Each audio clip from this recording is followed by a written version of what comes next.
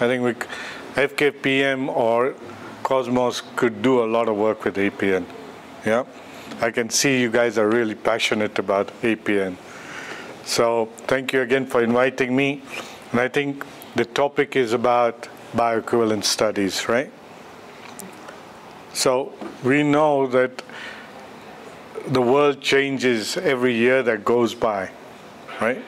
We have to evolve in the way the world goes. Who knew mobile phones? Who knew you could take photographs, etc., and Kodak died, yeah? Okay. So we have to we have to stop being a dinosaur, yeah? And we live with whatever challenges there are in the world, and sometimes challenges are good, yeah, because it just makes us motivated, makes us feel young and energized. So this morning I was with PPB. They had a stakeholders meeting regarding the area of BE. While WHO is pushing us for this to get to ML3, and one of the requirements is to have Bs on our products. I think the question is not that what we want, it's the how. How do we go about doing it? Yeah? If you're going to do it tomorrow, Cosmos, everything you do, B, Cosmos will say, Neander, somewhere else. So they understand that as well. Yeah? So how are we going to do it? So I said there are a lot of challenges. One, we just talked about earlier, the CROs. There are not enough CROs here, right? And you know, genetically, the African population is very different to an Asian population or Caucasian population, yeah? And I'll go back to the first bee study Cosmos ever did was when Dr. Kibwage was there, Francis Demo, and Clive Ondari. We had a product for diabetes called clopropamide. Now, the enzymes, the liver enzymes in different ethnic groups is different. So how long the medicine stays into your blood system is dependent on these enzymes, yeah? And they did it. But at that time, it was a big challenge, yeah? Why am I saying this? I think this was done about 25 years ago, right? We haven't moved. Yeah. We've gone to Cambria a number of times. They said, oh, we can do it, we can do it. But when you actually get down to a table and say, this is how we want it done, kuja kesho. Kesho never comes, okay? But anyway, I think the landscape will change. Let me get to the bees side, okay? Being a pharmacist, all of us are pharmacists, right? And we've studied pharmacokinetics, pharmaceutics, whatever it is, yeah? Remember, I'm talking about 30 years ago, so you know a lot more than me than today, okay? The metabolites are the more active part, yeah? Okay. So we need to get these drugs into the blood, and that's where B comes in. B is affected, molecules are affected by a number of things. Polymorphism, yeah, the active ingredient, the crystal structure of it, the size of the active ingredient, the isomers, the formulation that you do, and even if you use the excipients, how you mix, etc., makes a difference. Because, you know, dissolution gets affected, then the B gets affected. So if that's going to be the case, then we need to go that journey. And I say to PPB and all that, let's look at this, okay? India has got 1.4 billion people. 1.4 billion people, that's more than Africa. For the local market, there's no B. There's absolutely no B, okay? What I'm trying to say there is not that we don't need to do it, but we need to have a process of doing it. Now, the challenges of the local industry here is very simple. The law here doesn't make it viable to grow this industry. Somebody will ask you, Vimal, but you know, Cosmos you're doing, I can see you're growing. Yeah, but growing can be like this, you know. Okay, there's a trajectory to growth. If you look at the, I just want to capture the whole landscape, yeah, so that you can really get to the nitty-gritty of what I think and not about. Is the B the right way to go or not, and when, and do you know what's the difference here? Exempt is just to everybody seems, okay, there's no VAT. Yeah? Zero rating is zero. But the fundamental difference here is that when something is in zero rating, yeah, like the pharmaceutical industry was, anything that was VATable, we could claim back. So it's not a cost to our product. MP's got a brainwave. They like the word exempt rather than zero because World Bank said, you know, better get out of zero. We don't like zeros because we have to pay back. Exempt sounds very good. So they said, okay, let's pass exempt. If I hire consultants or any services, there's a VAT. If I build a factory, there's a VAT. Yeah? If I buy certain other things, all this I cannot claim back. It's a cost to me, to the company. Whereas an importer doesn't have to pay all that. An importer's bill, Sergi Farm, yeah? Did you say Sergi Farm? Okay. So they have a warehouse and nice offices as well, right? So the electricity bill will be how much? Maybe 300,000, 400,000? So VAT is very little. Yeah. And then we got PAYE, number of workers, 600 workers in Cosmos or something. All these are costs, yeah, that never gets translated. If I build a factory and I need these partitions, yeah, instead of making these walls, partitions, the in-thing and clean room, 35% duty. Here we're thinking of growing the pharma industry. Yeah, so the point I'm trying to say is that it's like my brain, yeah? My mouth and my hands. My brain is thinking something else, my mouth is saying something else, and my hands are doing something different. That is Kenya government right now. Okay? So that's what I've told them a lot of times. But anyway, things are changing. B cost anything between $80,000, depending on the molecule and depending on the number of subjects and crossover, okay? To $350,000, right? If I have to put this in one product, my ROI is going to take long, especially when you have different levels of GMPs in this country. Yep. You got some companies at this level, you got some overheads are high. The second thing is that if you've got Indian products coming in, being able to sell, there's no way you have a market. We talked about market shaping.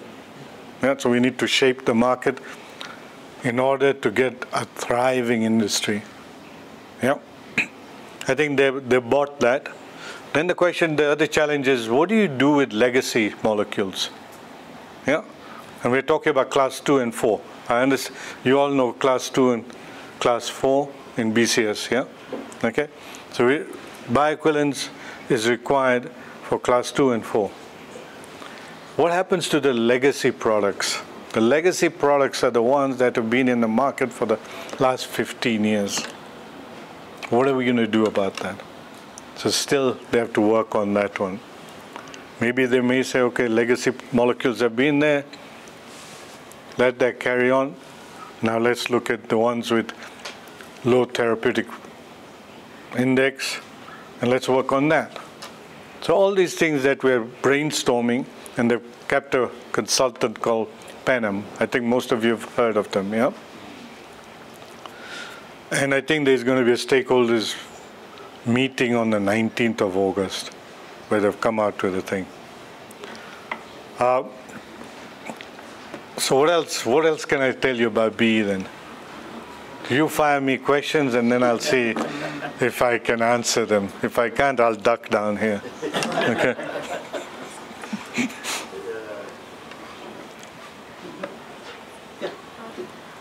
There was a question that came up because currently PPB only give a provision for when you're doing bioequivalence studies, a biowaiver is only given for BCS class 1. However, some products that are in BCS class 1 also have additional strengths, which they haven't yet put a way to either apply for the biowaiver for the additional strength. So is that an upcoming discussion, or we're just going to decide after you do a biowaiver for a product, whatever strength it happens, as long as it is in class 1 or class 4? So what happens, as far as I know, is that if it comes in class 1, we're just talking about class 2 and 3, 4, yeah? Okay. So those we know we have to do B. But there's a way around it. If you take a strength, yeah, which represents in terms of the ratio of the active ingredient to the excipients, yeah, so let's look at something like, say, a 5 milligram active item in a tablet of, say, 100 milligrams. Okay, so the 95 milligrams are excipients. You do a B in on that. If you make a double strength, you don't need to. Why? Because qualitatively and quantitative-wise, you have actually replicated it. Okay? Any other questions? In the sense that with the development that we're having in the industry, there's improvement from WHO GBT assessment, and the key requirements are coming up as a result of that. How can the industry and the regulators, that is Pharmacy and Poison Board, collaboratively engage and see how do we shape the industry moving forward? Because ultimately then we know the role of the local industry, and I remember we had a conversation. I was telling you I did my internship at Cosmos. It made a difference in terms of how I did the industry. How do we move it from where we are to the future that we envision? But how also do we do it by collaborating with the regulator rather than working on industry and having the regulator work separately? So it's a good thing because you need to work together. It's like a husband and wife, yeah? Okay? Divorces can be very painful, right? So you have to work together. So we are working together, but each one has their own challenges, yeah? So I think our president, when Moderna was coming, Moderna can only go into manufacturing of pharmaceuticals here and even Kenya Biox if maturity level of PPB is at this level, okay, what we're talking about. Because even in ML3, I understand there are 3 different levels, yeah? Vaccine manufacturing, trading in vaccines, and just pharmaceutical other manufacturing. So they've got this pressure that we need to do this because the Americans want to come, or we want to put a vaccine plant. Yeah, so they've been forced into that. They know the practical difficulties are going to be. So we are working hand in hand. How do I know that? Because this morning's session we had a stakeholders meeting. Yeah, and we have to work together. And some of the things I've talked to them is that on PPB board there should be somebody representing the industry as well. Any other questions? Well, I wasn't that boring, was I? Come on. So what else can I say? Can I talk about the industry, basically? Yes. Yeah? Yes. Before to that, maybe my question would be, because it's linked to the WHO GBT, what opportunities do you see with these advancements for the local industry? Okay. So they always say that, you know, when times are difficult, instead of saying, oh, I'm going to die and start digging your grave, is think of what is opportunities for this wave, right? And the opportunities, as I see it, is that can we use this as to change the policies in this country, what I mentioned earlier, yeah, the VAT, this taxes, etc. Can we change that? Can we also say and use this opportunity that if 2 companies are manufacturing the same products in this country, stop the imports? That will give you an opportunity to grow. When you grow, then the $100,000, $200,000, $300,000 doesn't make a sense. It will all fit into your model. So those are the opportunities. The other opportunities we have is we always talk about India, India, India. You know, the generics capital of the world, etc. I said, why can't we talk about Kenya being the India of Africa? So there's that opportunity. And so if we've done B and our products are good, there's whole Africa. There are 1.2, 1.4 billion people there, right? So that's a big opportunity. That's what we need to look at. And not say that, oh no, I can't do this now. It's going to happen, yeah? You either decide to walk now or you do it later. And this is one of the stories we did in Cosmos. Because the founder was also a pharmacist, we said, whether PPB expects us to be at this level of GMP, we're not going to go with that. What we're going to do is that we know we're in this industry to treat people, and we know that we have to do it, so let's embark on that. And I'm very happy that we did that, because cultures don't change very easily. They take time. Right? Yeah. And right now, you can have an instrument to test.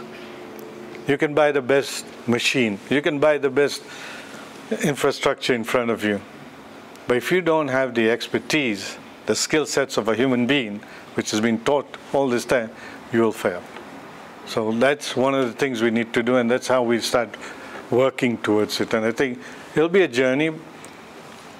You know, resilience comes by falling, getting up, falling, getting up. Remember when we were babies? Yeah, we used to fall, we used to get up. Now we are walking. So in years to come, I'll be again falling. So, so any other questions? Yeah. I'm just wondering. You mentioned about Kenya could be the India of Africa, but I'm wondering what needs to be put in place for that to happen. And then, if we're saying the government charges this tax, who will propose this change of law or something? Okay, what is the process that should be followed to be able to bring this about? That's a very, very good question. In 1963, maybe I was 4 years old that time, but I don't know about it. Yeah, my dad used to tell me about it. India was the most expensive place for medicine. Most expensive, right? And India then said, we've got so many million people, medicine's so expensive, we're going to stop importation. We're going to create a cottage industry. A cottage industry is a small manufacturers in the garage, etc., making medicines, okay? And many, many years ago, even before that, GSK used to make from a garage as well. It's only thalidomide changed everything, yeah? So then what happened is under the arm of the Prime Minister's office came the pharma sector. They closed all that. They refused to accept patents, and they told multinationals, you want to sell your products? Put your factory here. We want Indian jobs. And that's the first technology transfer you could even see, because the people working in that in the GSKs or all these other companies, that's what they learned. And this is where they are today. I was just talking earlier, I have a cabinet full of studies, right? He wrote thesis. How many years ago? I wrote it in 2002. 2002. He just told me nothing has changed since 2002. You just realize there's a 2 in front of the 2 as well. So the point is, there's so many studies. IFC has paid, World Bank has paid, so many donors. It all talks the same thing, right? In many of my talks I did at Harvard this year or Kigali when the president was there, or here, I said, you know what? 9/10 of winning anything is the execution. If you just keep on talking about it, it's not moving. Just talking about it, You need to start executing. And why don't you, because our present president was very, very determined to drive the health sector, correct? He wanted jobs and everything. So I said, why don't you move this portfolio under your office so you can push it like India did. It didn't happen. Now the other thing in Kenya is that what PPB sees, what MOH sees, Ministry of Industry sees, the Treasury sees, and KRA sees, they all disconnect. They all disconnect. That is why it's not moving. It's like having a football team wanting to win, but one is running this way, and one is running that way, and one is running this way, and the ball is just somewhere. That's the problem. And I hope it will change, and I think it will change. Yeah. Any other questions? By the way, it's not a miserable world, huh? It's still good. Otherwise, I wouldn't be here. You wouldn't be here, so thank you very much. Yeah. Thank you again for inviting me. Signal lost. Or is it telling me to get lost now? Thank you very much.